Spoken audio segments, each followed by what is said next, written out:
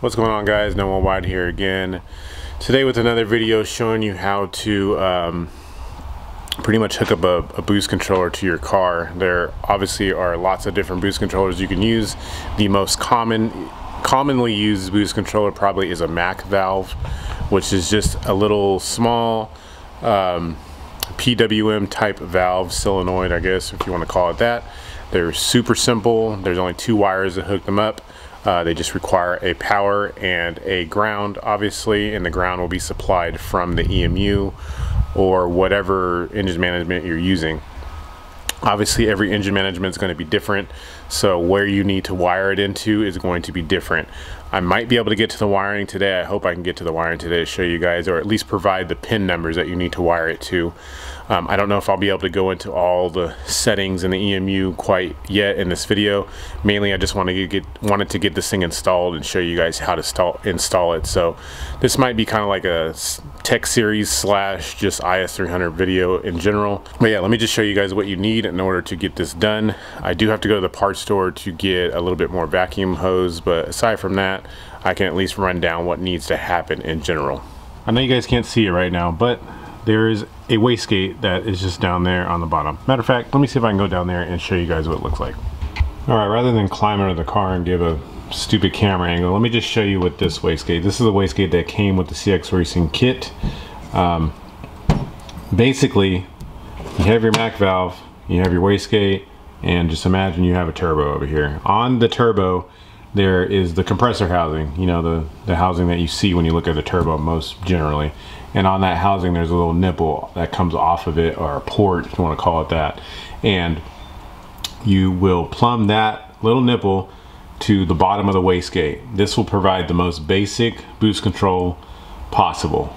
All you would have to do is change the springs in here, and as the turbo develops boost over here, it's sending that source into the bottom of the wastegate, and it's going to push up on this valve, and that will open this valve and allow it to make, you know, 5 pounds, 10 pounds, 8 pounds, whatever spring you have in here, that's what it will make, more or less. It's super simple, and trust me, it works fine. That's what's on the Lexus right now. There's a 5-pound spring. I make 5 pounds of boost max. That's all I make. Now, you gotta plumb in the Mac valve.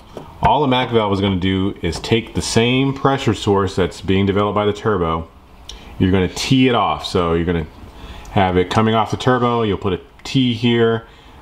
It'll still go to the bottom of the wastegate, but the other pressure source is going to go into this port here on the Mac valve. And when you control this Mac valve electronically or through the EMU, all that's going to do is take this inlet pressure source here and allow it to pass through this valve and go out of this here port. This port is going to be connected to the top of the wastegate. So basically, you're using all of this energy here. It's going to go into the back valve, and then you're just going to apply that same pressure to the top of the gate. Now, you know how wastegates work. It's just a valve inside. It opens and closes. That's it. The pressure on the bottom here from the turbo naturally wants to open the valve up. However, if you have the same pressure acting on the top of this valve, you know, basic physics here, it's going to want to keep the valve shut. So that's going to allow you to develop more boost and keep this gate shut, you know, longer. So that's all the Mac valve does. It's super simple, and like I said, these things are about 30 bucks. I got this on Amazon for $30, I think, or $21 because it was on sale. And let me show you guys the part number. I don't know what I did with the box. Oh, here it is. Let me show you, because there is a certain one you want to get. Sorry. So this one is, I'll leave it in the description below and the link below, but this is the Mac 35A-DDBA-1BA. You can get on Amazon. Be careful when you go on Amazon, because there are a tremendous amount of Mac valves, and they say they're Mac valves, but if you click on them and look at the brand, they're not actually made by Mac. They're made by some other random company that I don't even know about. But generally those ones are like $17, so just don't buy those ones. Just buy a Mac valve. Worst case, you have to pay full price for one, and they're like 30 bucks. It's not a big deal. Just get something that's going to be reliable. And then I went on ahead and put a DT style connector on here because they don't come with connectors on them. So I bought this also on Amazon. It was like $7, just so it, it looks nice. Right? I mean, yeah, you could just splice in and butt splice connector this straight to the EMU, but that looks kind of janky. So I went on ahead and put a connector on this. So let me go run to the parts store, get some vacuum hose, and we'll get to installing this. Right. I was able to get the MAC valve completely plumbed up, as I mentioned before. I got a T in here. This line over here is going to the compressor housing on the turbo. So this is pressure source coming in here. Then it goes off down into the MAC valve on port 1, which is on this side. And then I also teed off that same pressure source and took this down to the bottom of the wastegate, where it normally would be if you were not running a boost controller at all. So that's how this here is configured. Obviously I can't show you the bottom of the car. I mean, I can, but it's just not worth it. Just take my word for it that that's where it's going. Then I have port 2, which is on the left side. This is now going all the way back down, this one right here, running down to the top of the wastegate. So that's what's going to be providing me pressure to the top of the wastegate when I ask the MAC valve to cycle and to work. So as I mentioned before, got the connector here. I'm gonna go on ahead and run some wiring over to the EMU, which is over there right now. You will need a 12 volt switched ignition source or power source.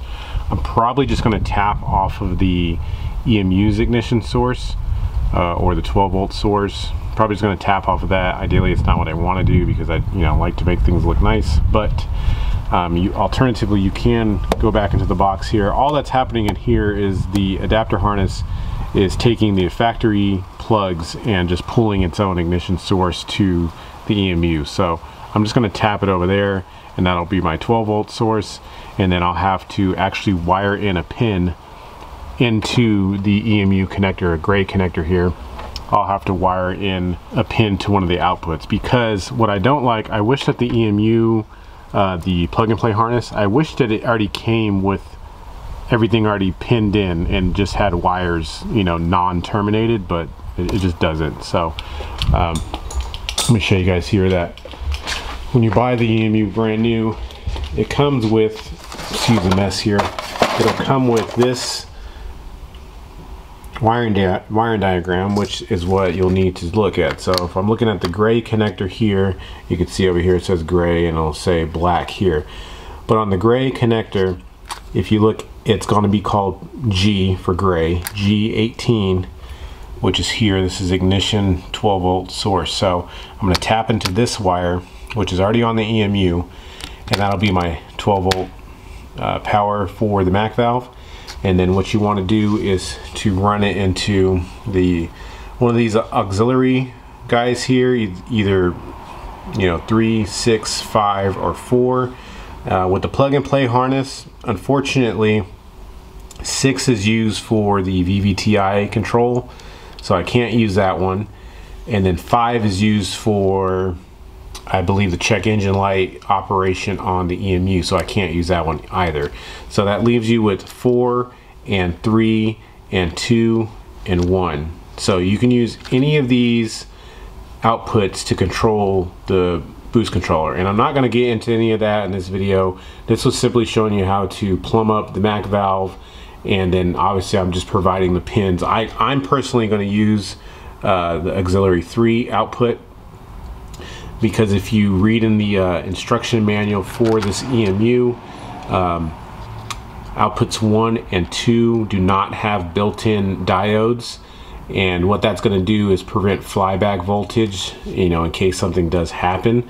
You will have to run a diode. If you're set on using output 1 and 2, you're going to have to use a diode. They provide a part number on their website, and then they actually provide them for you if you do buy it brand new. However, there is a part number on their website that you'll have to use if you want to use output 1 or 2. I would just suggest using output 3 or 4, since those have built-in flybacks already and you don't have to worry about that. You can just wire them straight up to use with the PWM controller like this boost controller is. So yeah, sorry for a little bit of ranting there, but that's what you're gonna have to do. And you're gonna have to go on ahead and use one of their pins here, crimp the wire, and then just slip it into the connector that is already in the car. So I hope that this video helped you guys out in how to install the Mac valve, at least how to plumb it up and how you can or where you can install it at. As you can see, I just have it sitting just right here. You can obviously install it wherever you want to. I just chose to put it right there because it looks the cleanest, and that's kind of where the most space is that I have right now. And but ultimately you can install it wherever you want to install it at. They even make brackets for them to make them you know, look just a little bit more cleaner, but for me this is going to work just fine. So like I said in the beginning of the video, this is kind of just a video on the IS300 / tech series video. So in case you guys are wondering how to plumb one of these up, we have now went over it, so now you know how to do that. As far as the wiring is concerned, it's really only the 2 pins. It's really not that difficult to hook them up. Probably the more difficult part would be setting up the tables and the voltages and stuff inside the EMU software. But like I said, if you guys have any questions about that stuff, definitely leave a comment in the comment section below, and maybe I can, you know, do a video or an overview of how to set that type of boost controller up, and you know, just an overview of the EMU software as a whole. I might be able to, you know, make you guys a video or something like that. I did do that when I had the AEM FIC, and I think that helped some people out. So again, just ask me in the comment section below. I will definitely try and help you guys out as best as I can. But for now, I'm just going to leave this video as that. I am going to have to go on ahead and continue the wiring now and get something set up on the boost target table and the DC like voltage reference table for this Mac valve. So I'm going to have to do some playing around myself just to make sure I get it dialed in. But as of now, I'm just going to leave you guys with that. I hope you guys enjoyed the video. I really appreciate you guys watching the videos. The subscribers, I'm almost getting to 1,000 subscribers, guys, and it's all because you're watching, and I really appreciate it. I do want to have some type of giveaway when I do reach 1,000 subscribers. I'm not sure how I'm going to go about doing that quite yet. Normally people would just, you know, sell things, and whoever buys stuff, you know, I just pick one at random, but I don't have any merch yet, so I'm working on that, and maybe I'll, you know, provide that to you guys later on. But I don't know how I'm going to pick a random winner, I guess. I don't know, I'll figure that out when I get there. But I do already have a prize for you guys when we do reach 1,000, so I already have something ready to go, just waiting on that magic number. So again, thanks for stopping by, thanks for watching the video, and I'll see you guys on the next one. Peace.